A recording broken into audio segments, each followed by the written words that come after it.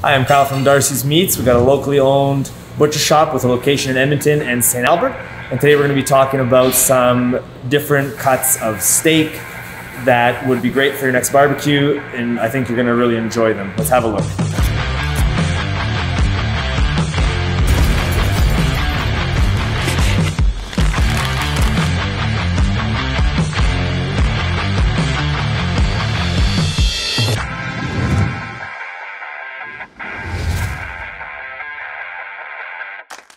The idea is that we try to think of all of the options that are exciting and that are great for quick, easy barbecue. So let's start right over here.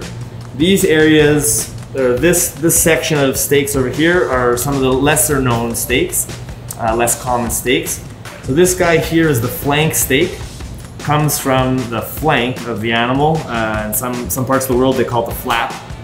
And this is a great piece of meat for making London broils. You can grill it as is and then serve it family style, something that's easy to enjoy. And if you get it from a really nice high quality beef, you can cook it to like a medium or medium rare. A lot of recipes call for it to be, it's a tougher cut of steak and you got to be careful, how you cook it.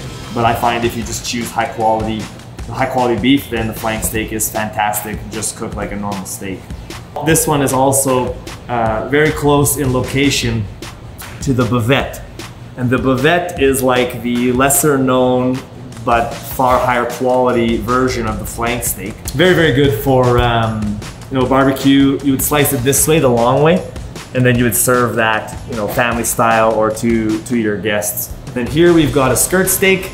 Very good for making tacos. Would be the tougher of these three choices.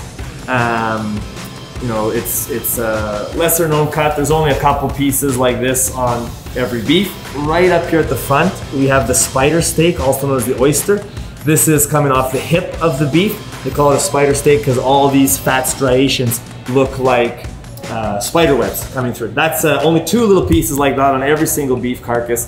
Very, very tender, kind of a unique steak. Definitely something you should check out if you're looking for a different and unique dinner. Then if we move to the next section over here, we're going to start to see some pieces that are near on the carcass. They're very close to the flap and the flank. And these guys are some of the better quality steaks, the ones that you're going to want to cook for sure, and the ones that most people are very familiar with. So this is a classic strip loin, right? This is a strip loin, and this is a strip loin right here. So what makes these guys different? This strip loin is an end cut strip loin, a little bit gristly, right? Still pretty tender, pretty tasty. This is a strip loin like something that you would look at for a New York steak or New York strip loin. It's a center cut. And you can see it doesn't have the same bristly parts. So same muscle, same part of the animal, but it's going to be two different names and two different kind of qualities. New York strip loin is really common at a restaurant level. Where at a butcher shop, you're probably just going to see strip loins as the only choice. This guy here, this little one, this is a dry aged strip loin. So this guy's been dry aged, where these items have been wet aged. So you're going to see a little bit different quality in the water content from the dry aging, and you're going to taste more meat and less water. So that's a pretty unique way of doing a steak. You're going to want to try some dry aged steak for sure. And the main thing that separates the difference between a T-bone and a porterhouse and a wing steak is going to be some interesting results here. The wing steak has no tenderloin. The porterhouse has the T-bone has a nice tenderloin, where the porterhouse would also have a nice tenderloin, but it has to have this gristly section of strip loin, meaning you're gonna have this line of gristle here. And what's interesting is this muscle is part of the strip loin.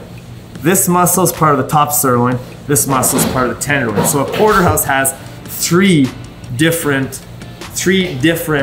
muscles all mixed in, or three different steaks all mixed into one. That's what makes a porterhouse unique. A lot of people will just say, no, it's got to have a big tenderloin. But in reality, this T-bone has a big tenderloin, and it's not a porterhouse because it does not have this third muscle in it. So that's a pretty cool thing that not everybody knows about. Also, something that's kind of less common would be a tri-tip.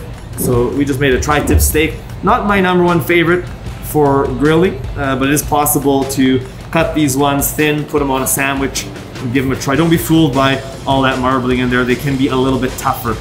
Probably my #1 favorite steak is the ribeye. You know, here we've got a regular AAA ribeye. We've got a dry aged ribeye steak here, and these guys are very tasty, very, very delicious. You know, and you can tell by all the extra fat, all the marbling, and of course that's going to give you a more tender steak and a more flavorful steak as well. These guys here are the spinalis steaks. Sometimes people call them ribeye cap steaks. The spinalis is this muscle right here. That is the spinalis, and we would cut that off the ribeye. We'd roll it up fancy. It's a little fattier, a little more tender. This is far more decadent. The leftover part after we remove the spinalis is this center cut piece. So you got a center cut ribeye here. No fat, it's all been removed, no tail. And sometimes you'll see that called Delmonico. Although Delmonico is a term I've seen, you know, called numerous different cuts of steak have been called Delmonico. Some of the really crazy variations of the ribeye here, you're gonna see this monster with a huge Frenched bone on the back. That's commonly referred to as a tomahawk steak. It's mostly for show because you're gonna get the same eating and enjoyment out of any of the other ones, but you're not gonna get to show off a little bit with a fancy bone. And a shorter version is called a cowboy steak. Every single thing on this table I have eaten, you know, like numerous times. But every time I always go back is always to the ribeye as my favorite. For those of you at home that really like to sous vide your steak for a long time before you sear it, Denver is going to be a fantastic choice because you got tons of marbling, tons of flavor, and the sous vide can help to enhance the tenderness, make it in a fantastic tasting piece. One of the higher quality, maybe lesser known cuts, the flat irons. These guys are ultra tender. I think there's a study done by an American university at one time that suggested a flat iron was the second most tender cut of beef that was available. So for grilling, that is a very tender choice. Lots of marbling, tons of flavor, and the only thing more tender than the flat iron is going to be your tenderloin steak. Keep that in mind. Buying your steak through the colder winter months, you know, the less traditional barbecue months, is going to provide you usually a couple dollars a kilogram, help in buying your steak. So that's a really good thing to keep in mind, right? And usually around this time of year, we start to hear whispering of the beef prices climbing. So everything on this table, you know, if cooked correctly, is going to provide you a phenomenal, you know, dinner, an enjoyable dinner. And just keep in mind, you know, how phenomenal do you want it to be? Depends how much, you know, you want to spend on your steak. So if you've got a $4 budget, you can have a phenomenal dinner, you know, with a top sirloin steak, sous vide, you know, seared, dressed it up with some really good cooking skills. It can be fantastic for a very low price. But if you know, money is no object and you really want to impress and eat the best food that, you know, that there is, you can do, you know, an entire cowboy steak, you know, sous vide, grilled, and then, you know, sliced and served to your guests. And of course, it's going to cost you a much higher price, but you won't quite get, you know, a better steak in Western Canada than some kind of like highly marbled. The marbling, I don't know if you can see, the marbling in this particular cowboy steak is absolutely fantastic. And it'd be pretty hard to beat this without really hunting around whatever city you're in to find a quality that is this nice. Come see us in St. Albert or Edmonton and chat with us. If we don't have these items in the showcase, we can cut them fresh for you, set you up with something unique and exciting that you can cook. And you know, thanks for tuning in. We appreciate it.